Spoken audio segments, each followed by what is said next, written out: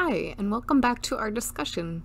This is a continuation of our discussion on the Winternight Trilogy, written by Katherine Arden. We hope you enjoy. Yeah, so I guess just maybe a couple other questions before we move on to the next book. I know it's kind of taking a while, but so what does Vasia represent to you? And also like any other characters that come up in this book, like Peter, Anna, Constantine, Dunya, Morazko, any others, if they represent anything to you.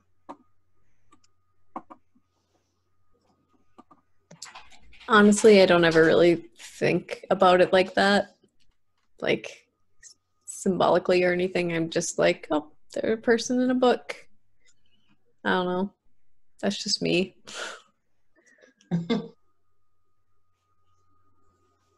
Yeah, I guess I hadn't really thought about this either, but it did kind of make me think like, oh yeah, they kind of are like Vasia kind of represents to me, yeah, like what you said, Mom, like a wild spirit, kind of like just like a free thinker and just kind of does her own thing, I guess.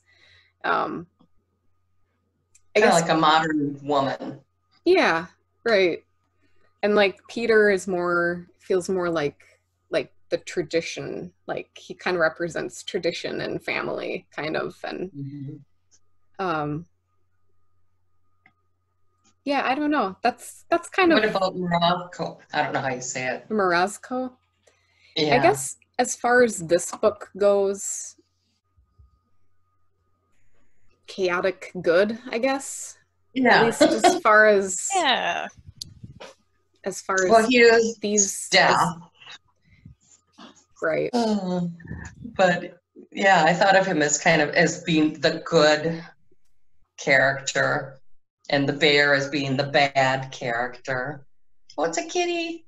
Yeah, Cute. I think they kind of Jumped tried on my to desk. portray them that way to begin with, but I think they definitely are both kind of Morazko more than the bear, but they're kind of more neutral.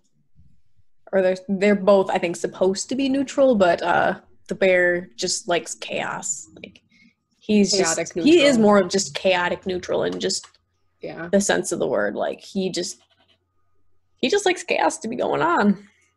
And Morazko is more just neutral. Like he just, or I guess neutral good. Like he wants there to be good things, but at the same time, like he is, like you said, the spirit of basically death. So you see kind of more than one side of him. Yeah, I thought he was I thought she did a good job kind of showing different parts of him. And he was also the knight in shining armor. Well, the white horse. So. True. I did like that kind of being his like introduction. Like I think that also kind of helped set the scene of like how you're supposed to think of them. Yeah. That's a good point. And I don't know if it was just kind of like to kind of, because I mean, yes, he is the good. I don't know. He is good, but at the same time, like it's also kind of like he's not necessarily the like best. If that makes sense. Yeah. He's not like perfect good. He's not, he's not. He's definitely not lawful good because, like, you know, Did you say lawful? Lawful good. Oh. I'm using terms that I can kind of conceptualize, like they're like D&D. Yeah, D alignment.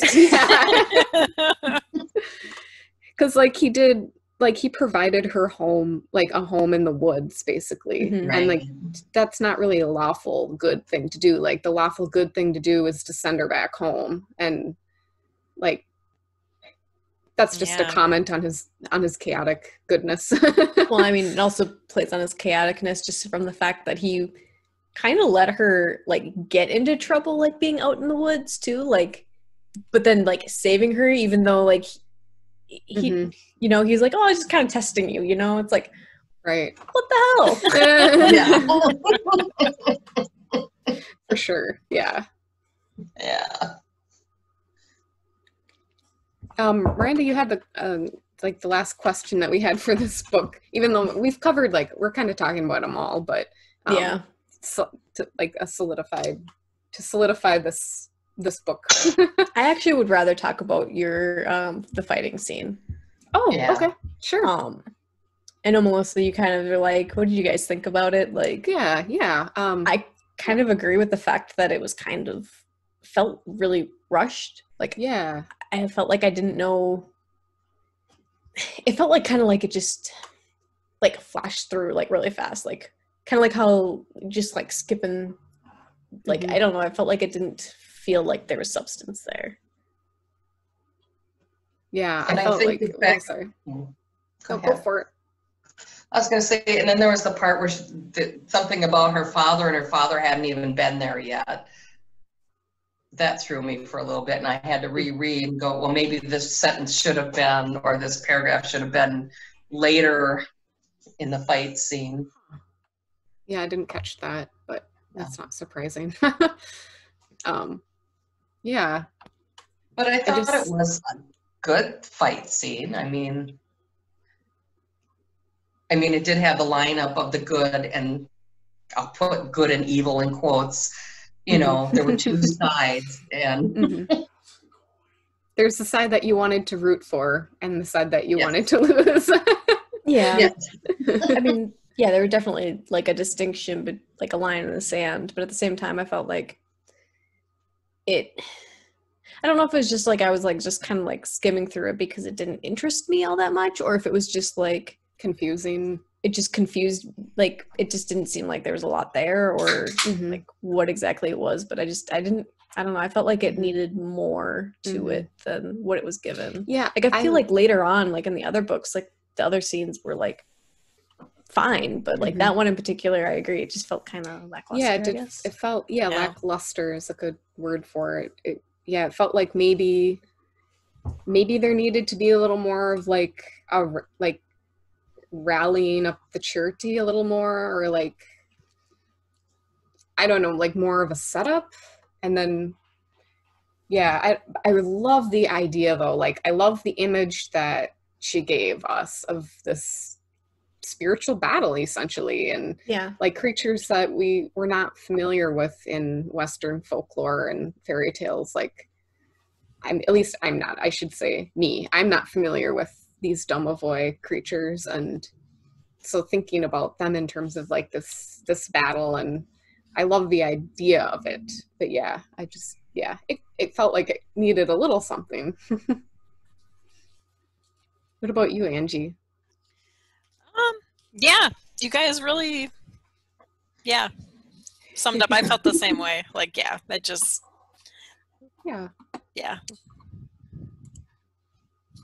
So I guess then it was sad that the dad died. Yeah, that was sad. It was. It was, but I also feel like it was kind of like Melissa kind of portrayed him as like the family, like that kind of. I think it definitely kind of solidified that that's kind of what his part was. Like he is the protector of the family, and that's kind of how later on we kind of figure out, like, he was kind of told what was going to happen, so he knew what he was getting into, like what he was doing. Right. But it was sad. I was just thinking about the necklace too. That I forgot that was kind of like a key part of that. Oh my god! It was the Winter King himself that had given it to the dad, kind of. So to give to her. Like when you first meet him, like he kind of is an asshole to the dad and the brother. Like he doesn't come off as the white knight that Vassia sees, and I think that kind of goes with, people have more than one side, and like you don't always necessarily see the other sides. For sure. And different people bring out different sides of us. Yeah, that's for sure. Yeah, I really appreciate what the author did with making all of those aspects part of the discussion, really. So the next book is The Girl in the Tower, and just some key plot points. It takes place in Moscow mainly, whereas the first one took place in the village mostly. Vasya is wandering around in the forest. She spends a lot of time, to me it seems like she spent a lot of time in the Winter King's little forest, like little hut thing. She meets, well, does she meet Solove in this? Or Solove? Yeah, she does. Yeah, in the first one, didn't she? I know, because she becomes more friendly. Right. I think she does in this one is when she actually does. I don't think she does in the first one. That was another reason why the Nightingale confused me. No, she met him in the first one because when she was lost in... No, but that's her horse. That's her horse, not his horse. The Nightingale is her horse. Yeah. But she didn't she get it after she went to his hut? Yes. And like stayed there? Yes. That was like one of his gifts to her? But then with the Bear and the Nightingale, it made it seem like she did have an encounter, and it's been a while since I read it, so I don't remember. Now I can't remember. No, I'm not 100% sure. But anyway, Solove becomes an important part of her life in this book. Yes. Vasya pretends to be a boy. Dmitri is fooled along with everyone else. She meets the Nightingale in the first book. Okay. I had to look because otherwise it would have drove me crazy. Yeah, same here. That really was a dumb title. Right?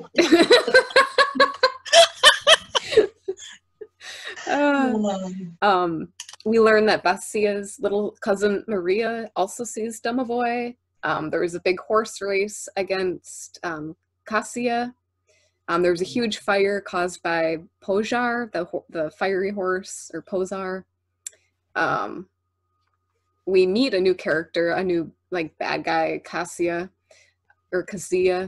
who's also a demon, and we learn was Tamara's former lover. And Tamara, well, we meet Tamara, which is Vasya's grandmother. Yes. We meet the spirit of her grandmother. We meet the spirit of her grandmother, yes. Right. So those are the main points. Miranda, your question, I mean, we can talk about our overall impressions too first if we want to, or we can just dive into questions. Let's dive. All right. Yeah. So on page number 73, this is like when we first meet Cassian Ludovich. Did any of you guys get a weird that's you in there. Sorry. Him? Yes.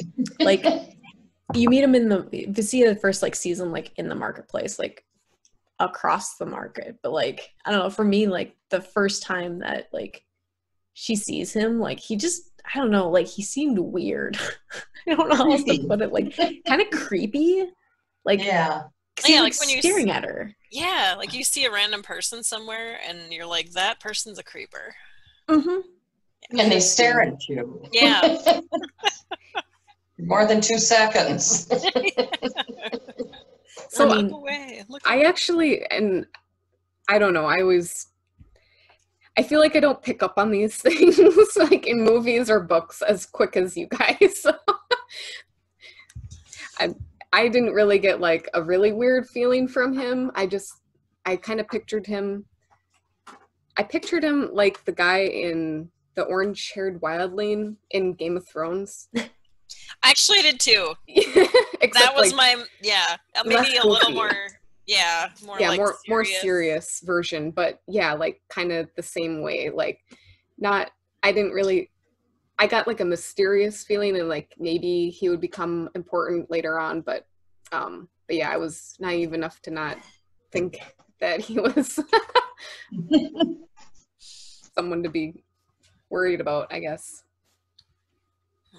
Did any of you guys like because like shortly after that, that's like when she like stops at like the bathhouse or whatever, and like she gets basically like people come after her. Like, did any of you guys tie them to him immediately? Yeah. Or I thought it was him right away too. Yeah. I did too, just simply because like otherwise it felt kind of like, okay, well, how the heck Kind did of they random. know? Yeah, like, yeah. Yeah. See, that's fair. Like, you guys are piecing it together in terms of like, okay, how is this going to make sense? And I'm just like, just stupidly in the moment, like, oh, you fooled me. No, that's not stupid at all. No, oh my no. God, no. Sometimes I just catch on to random things, like. I'm gonna skip the question that I had in our notes just because we talked about it already. So in part 3, Miranda, you had another point. Oh yeah, so in the Bear and Nightingale, Olya actually makes a reference to Kaschai. I don't know how you say it, but it's all basically, good to me. Basically, it's actually Russian. Yeah, Kaschai the Deathless. So like, she's like, why don't you ever catch her? Said Alyosha with some resentment as Olga towed him back to the house. She's only 6.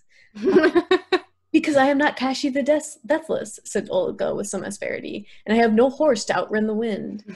So on in the second book here, like it kind of actually comes into fruition. Like the offhand comment that she made in the first book is actually seen here while they have their horse race. He literally does catch her. That was really great. He has a horse to outrun the wind, essentially. Yeah. Yeah. That was really great observation. You know, I actually didn't catch it the first time through, but I was looking back through the first book for question, like to like things to like talk about, and I actually happened upon the page and I'm like, oh my God, like I didn't catch this the first time through, and I'm like, that's like some super foreshadowing right there. Yeah. Totally. That's cool. Did any of you guys catch anything like that, like in any of the other spots, or? Oh gosh. It's too long ago to remember. And I didn't reread them. I just barely made it on time. So I'm sure she threw in a whole lot of that, though. I wouldn't be surprised if she It kind of makes me want to go back and like reread through them again, just to like see if there was other things that I missed, like because that was just happen chance that I found that, and it was because I was looking through for a different page number for some other question I had, and I saw it and I'm like, wait a minute. Like this literally happens in the second book. Wait, what? Yeah. I mean, you don't find out that it's him right away until later, but it's still him technically. So yeah, no, that was really great. A horse that is of the same brood of Solvay. So yeah, I guess so. We don't really have too many questions for this book. So, well, I have sorry. No, go for it. Go ahead. I was gonna say, is this the book where the silver gets washed down the river? Nope. No. Okay. That's the next book. Okay, I wasn't sure if this one write down your question. Well, no, because I thought if it was in this book, then that would relate like a foreshadowing of something that happened in the next book. Oh, okay. Okay. But, so what did you guys think about like the women having to be in the tower? I know we touched on it a little bit before. That really surprised me because I never really thought about that. Yeah, they had like a really strong reaction to Vasya taking her niece out and like on a horse ride or whatever, you know, like. Yeah. Like, oh my God, your virtue. Right. It's like, what? Now you must go to a convent. You're only 8, but you know. Right, you've been out in the world too much. You've seen too much. Yeah, and I wonder, I mean, when I first was reading this and they were in a tower, I was just thinking like, I guess I wasn't really thinking in terms of historical accuracy for some reason, because I say for some reason because everything else has pretty much been that way. But now that you're asking that question, it just makes me wonder if it has something to do with their class. Like, does it are all like, was it just like the rich, you know, ladies? I would guess so. Okay. Yeah, that's a good question. Because there were people that were girls and boys that were sliding down the big slide, the ice slide down the street. And there were women out in the marketplace and stuff too. Right. It's really interesting. Yeah, I don't know. Pretty sure there were. Yeah, no, I think there were. I think it is pretty much just like, if you are somebody, then you live within the gates, and the women are relegated to the tower. Well, and they made it sound like too. They said it was unwed women that weren't allowed out. Oh, okay. Well, but she was pretty much stuck too. She was pretty much stuck in there too. I mean, she took the carriage to the princess house in one of the books. Oh yeah. But she wasn't like, she couldn't just like walk down the street there or whatever like a guy could. But she did say like when they would summer, they would go to her husband's other house, a different place. Yeah. Right. And it was more of a like her village kind of thing where she could be outside and have more freedom. You're right, yeah. Because there weren't the prying eyes of nobility all around. I thought it was cool that Vassia disguised herself as a boy. And it just,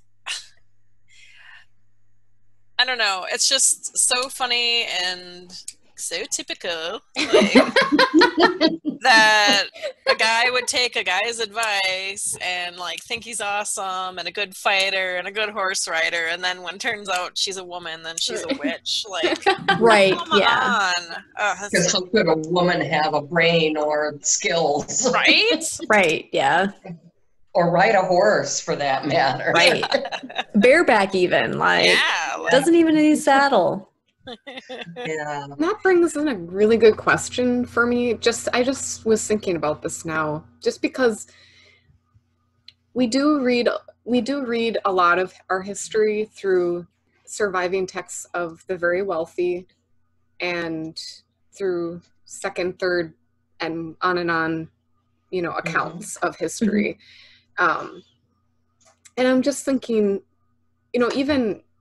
even looking at a different culture, like from one modern culture to another modern culture, we have a tendency to think, oh, this is how they all, and I'm not saying that women didn't have, or the women had rights. I'm not going down that path, don't worry.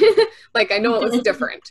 But I guess what I'm trying to get at is, like with Vassia, her family, they knew she wasn't a witch, or well, in her case she kind of was, but like they knew her for who she is, like, like her family knew that she was smart, and like, like individuals know that the people in their the people they know are a certain way. I guess what I'm trying to say is like,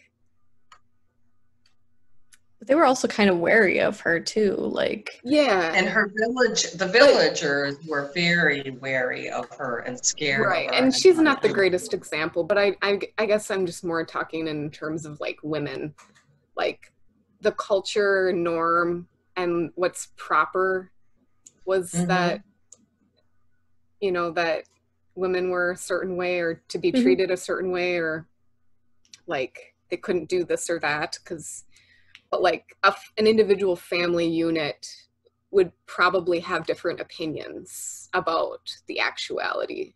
Maybe not probably, but I'm sure there were cases of like a family unit, Like, yeah, I feel like a lot of times, they would know the person individually and know that, oh yes, this she is really smart.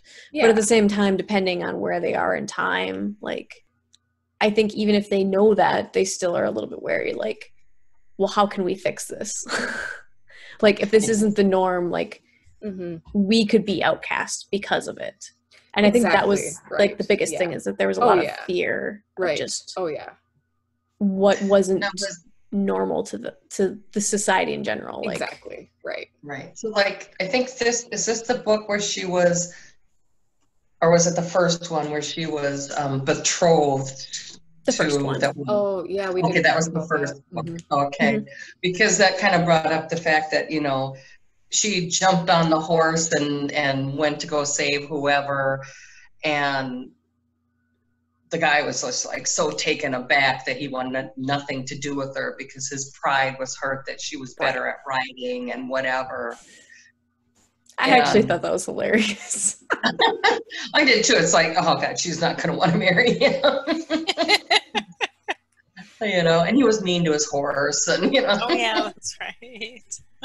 So it's like, I don't know, but it just kind of, you know, and the villagers also thought that, you know, there was something wrong with her because she could ride so well and she could do all these things that guys did and women weren't supposed to do. All they needed to do was make friends with the stable charity and they'd be fun. I They could do the same thing.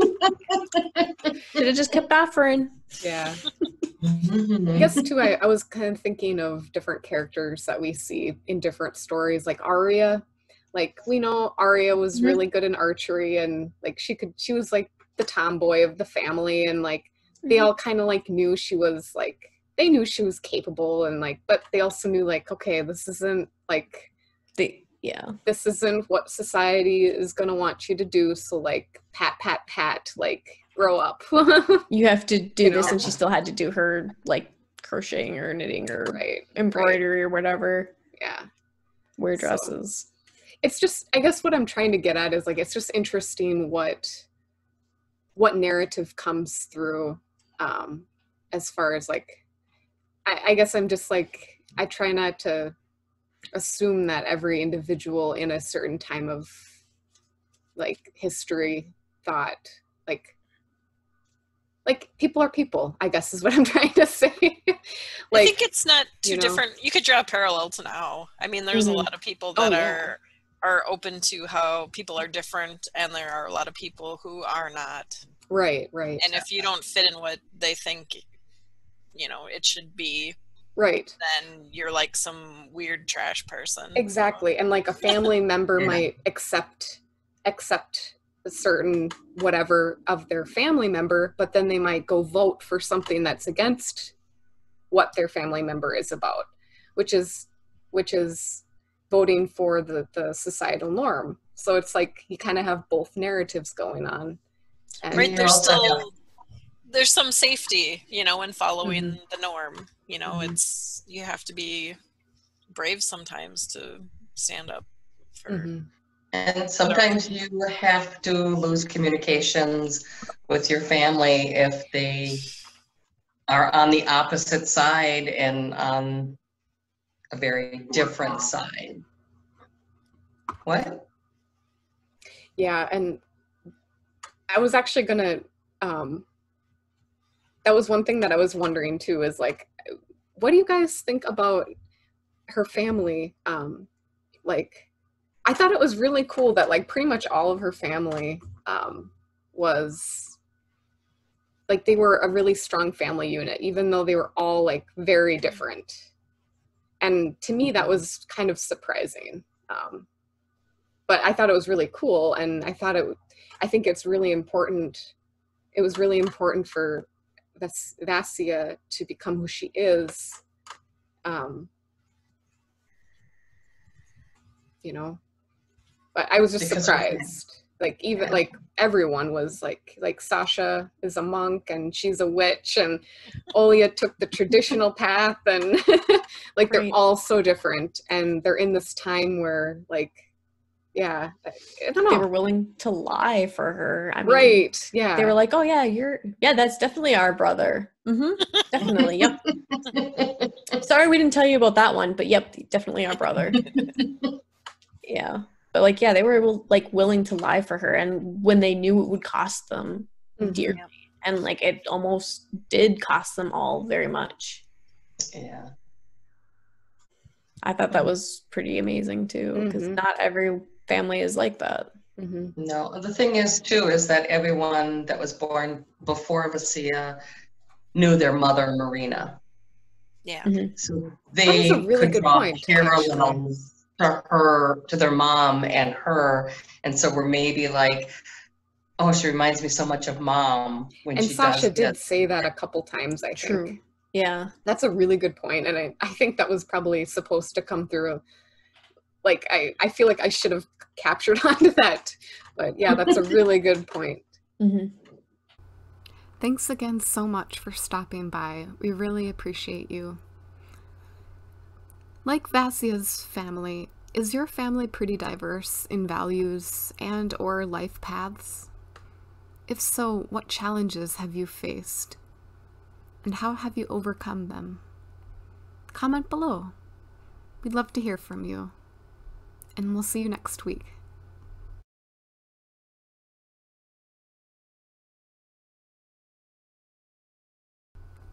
We thank you so much for watching. Please remember to like our videos. It shows us that you enjoy what we're doing. Share with others. It brings together and broadens the community of book lovers and free thinkers. Subscribe.